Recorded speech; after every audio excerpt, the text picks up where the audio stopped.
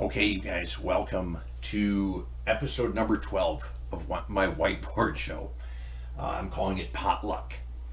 And I actually, of all the stuff that I've done so far in the whiteboard show, I feel like there are two ideas that I've got that I want to create a spin-off series.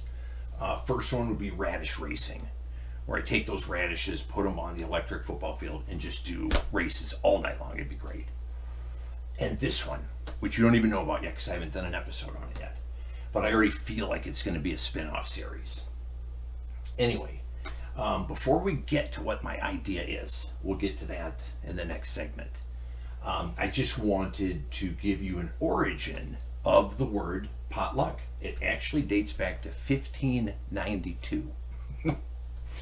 And it was a writer, British writer, Thomas Nash, in his play Summer's Last Will and Testament. And if you will indulge me,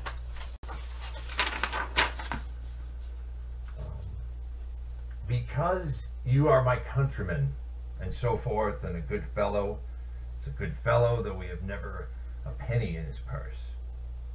We had but even potluck, a little to moisten our lips and no more.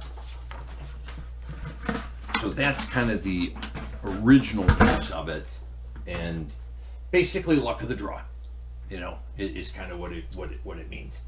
And then the general definitions now, we think of it, potluck is kind of, has several different meanings. There's that luck of the draw, kind of hope for the best, which really harkens back to the original meaning.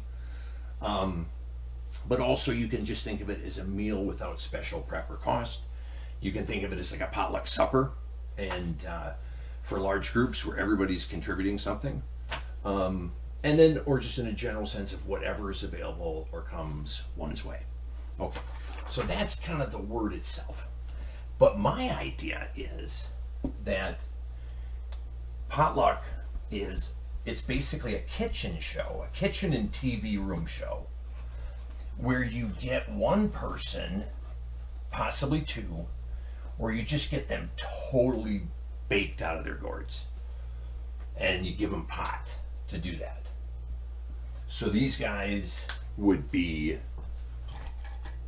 I mean, these guys would be high. I mean, just totally baked out of their gourds. If you did it with one person, it would be interesting, because ideally you'd want someone who's a self-talker, like a dude like me that's just yapping all the time. Because you get some interesting dialogue when it's just one person talking to themselves. But if you got a quiet person that didn't talk to themselves, that would be cool too, because you could see what they would do within this construct.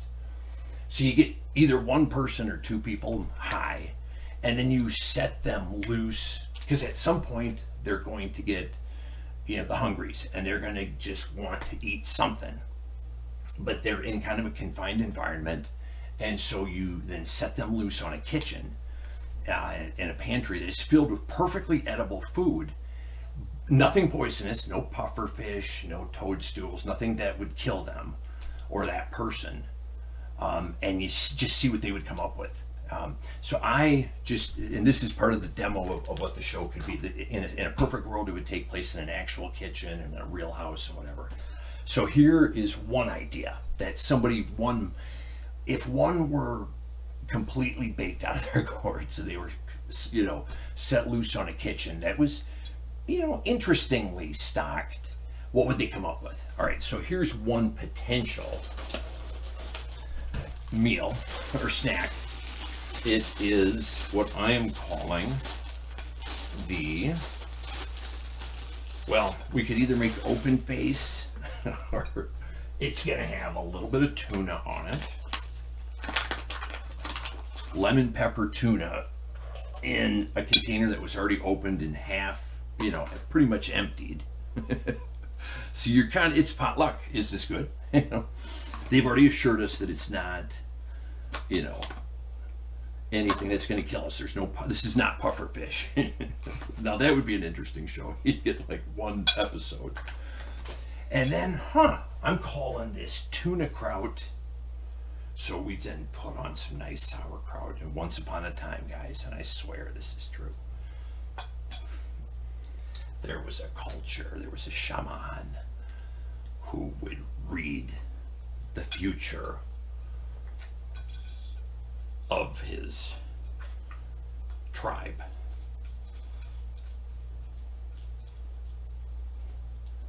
And he would consult the sacred sauerkraut.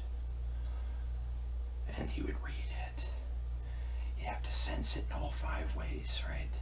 So you have to see it. You have to see it to believe it, right? And then you have to listen to it.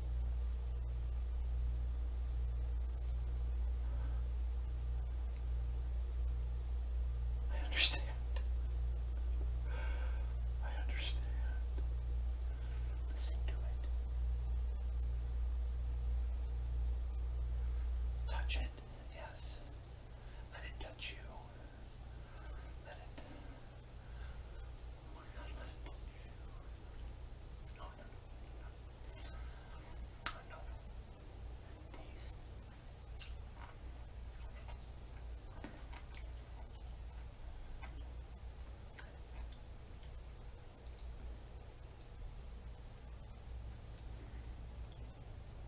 And then from there, he'd spit out some bit of advice. Keep his job. Oh, the sandwich. I guess the sandwich, the tuna kraut. All right, guys, back to the. This is what it would. This is what it would be. If maybe I'll have to be like the permanent contestant. All right, so then we also on that sandwich, this tuna kraut, bamboo shoot. Tuna kraut, bamboo shoot,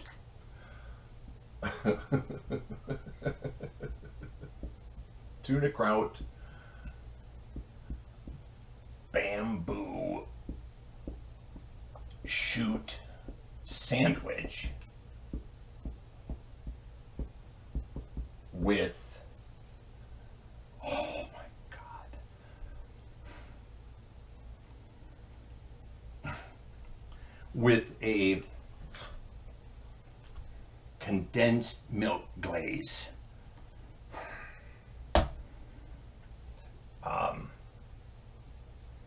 With a condensed milk glaze. And I'm telling you, I've not tried this, guys, but I can guarantee you. Okay. Now, also, some people will add mayo chup. That is, you know, optional. Optional mayo chup. Optional MSG. Optional.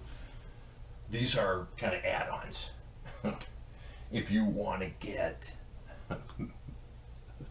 mayo chup,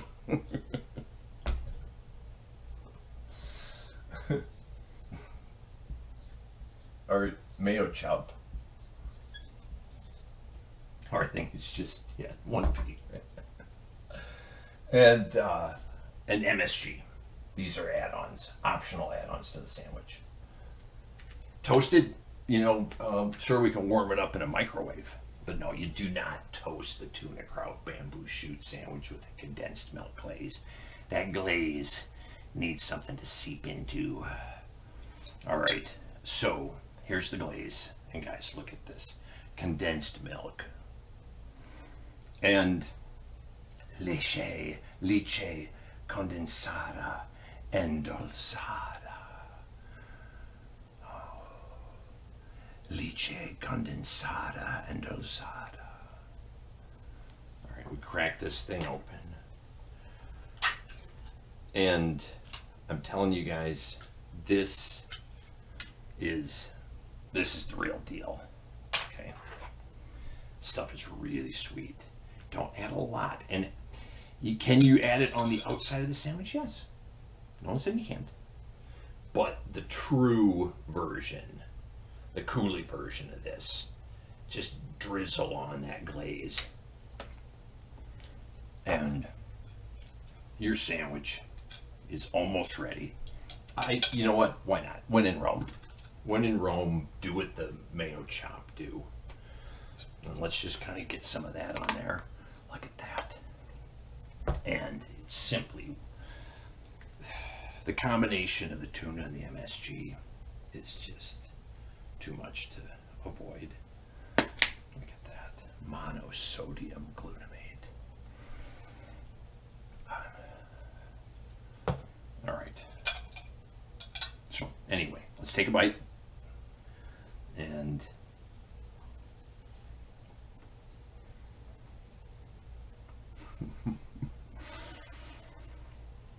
it's good.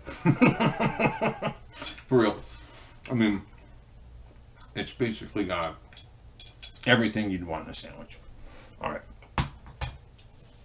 The second dish is, sadly, I'm going to have to erase that, but we got it on TV. The second dish, you guys can vote for your favorite one, and I will send recipes too if you are interested. For real. The second one is a taco, and I did not know this, and I'm sure a lot of you guys did. But now they make these things flavored, the shells themselves. They've probably been doing it for years. I just found that out for real when I was getting ready for this this episode, and came 10 in a pack. I ate 8 of them last night. I knew I had to leave at least 1 for tonight for the taping, but I left 2 to show a little restraint. These things are amazing, and slightly probably healthier than tostadas or whatever, which are really good, the hint of lime ones. And then whoever used this, I mean, come on, you know, actually I could use that for the radish race. Hang on. radish race. Here come the radishes, here come the radishes, here come the radishes. Oh. All right, here come the radishes. Here they come. All right. Peekaboo. Peekaboo. Don't be shy. Don't be shy. They want to know you. Peekaboo, peekaboo. All right, something like that. All right. All right, anyway. All right, what this is, folks, is going to be a water chestnut taco.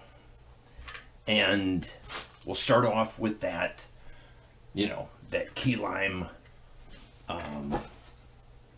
hint of lime shell. You can use any other flavors. You can just use plain. Totally optional. Water chestnuts form the basis of this delicacy. All right. And you knew, of course, the obligatory eyeball thing.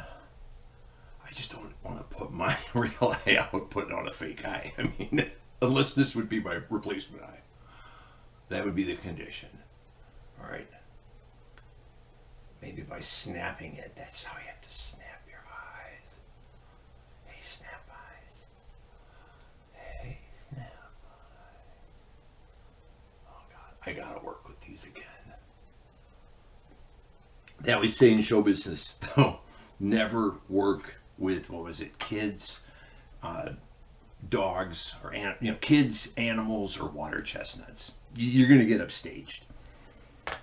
We're not done yet. Oh, for my youth, one of the first things I probably ever learned to cook with, just slap some of this contadina tomato paste on a piece of bread, throw on a piece of bologna, fry it up in a pan. Hey, just as easily it was potluck, it can be pot unluck or pan luck. And so pan luck for me. I make a little heated sandwich or whatever. So contadina will be a very important ingredient in this dish. And all right, here's the spoon. All right, you can heat this up if you want. At any point, those tools would be available for sure. It's not a requirement. Some people like it, like a cold water chestnut taco is the traditional way to serve it. So this is a water chestnut, a water chestnut taco, a water chestnut taco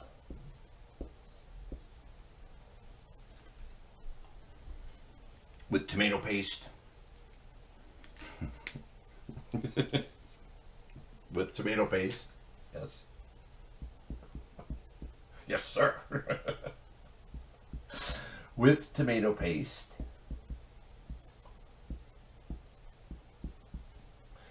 And I forgot about this pimento spread. I hadn't thought about this thing for years. Pimento spread.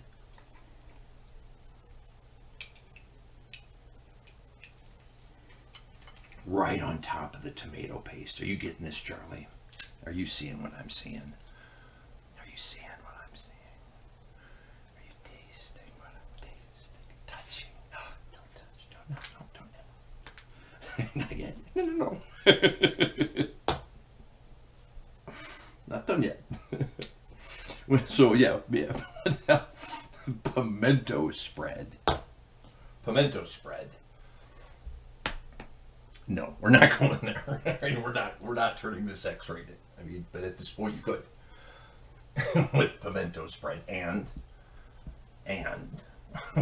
pimento spread. Okay.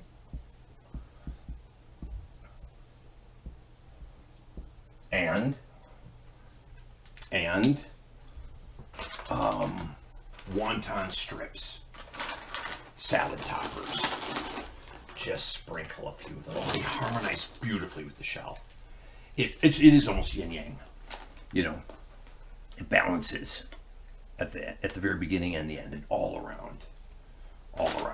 And of course, and we should have introduced this with the first meal, but I also wanted to, before we get to it. Oh yeah, and wonton strips. And wonton strips. And wonton strips.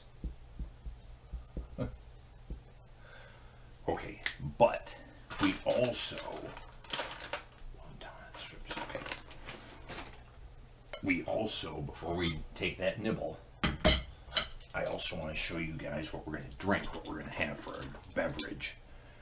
Our beaver age. We are living. Guys, we are living. I think you knew this. In the beaver age. In the beaver. Oops. Age. In the beaver age. This is what you drink with your supper. Evaporated milk. Leche evaporada. Take my word for it right there. Leche evaporada. No. Bella.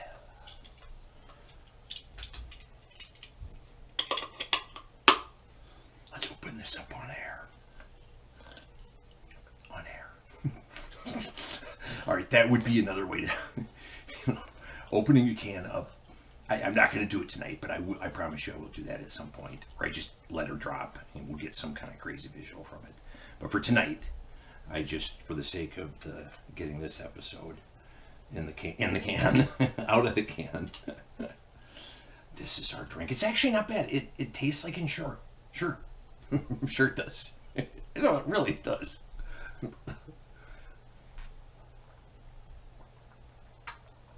It's actually not bad. Okay, so let's try this water chestnut taco with tomato paste and pimento spread and wonton strips.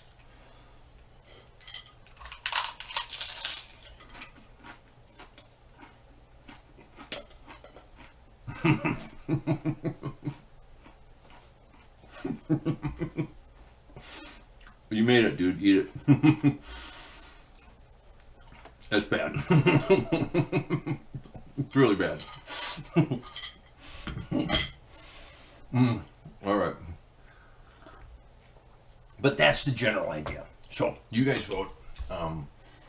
But yeah, Radish Racing, Potluck, and we'll see you next time for Lucky 13 of the Whiteboard Show. Okay, and just a reminder, everybody, to sense the sauerkraut. You want to see the sauerkraut. Really look. Really look. Don't be shy.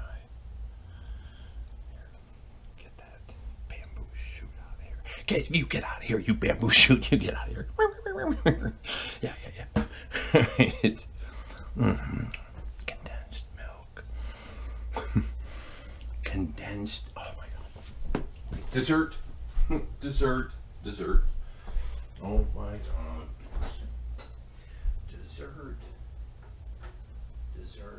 Dessert. Okay, one last recipe, guys.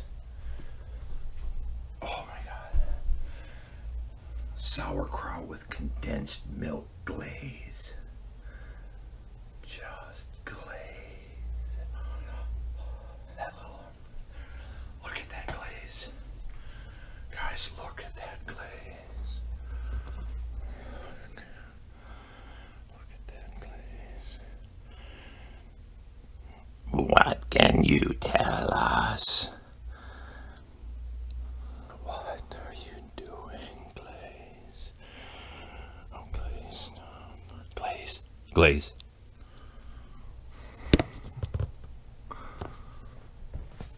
All right, so just a reminder. Really see the sauerkraut, guys. See the sauerkraut, the life. Come on, see the bright side. See the sauerkraut. Wait a minute. It'd be the opposite. No. That's the point. The opposite, right? What you don't expect is a condensed milk sauerkraut dessert. Main dish, maybe, not a dessert.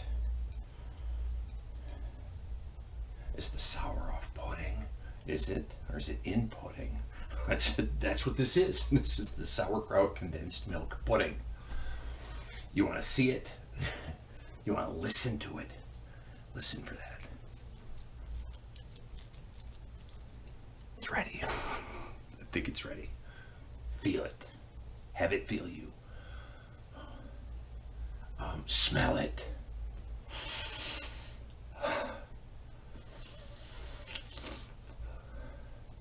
Taste.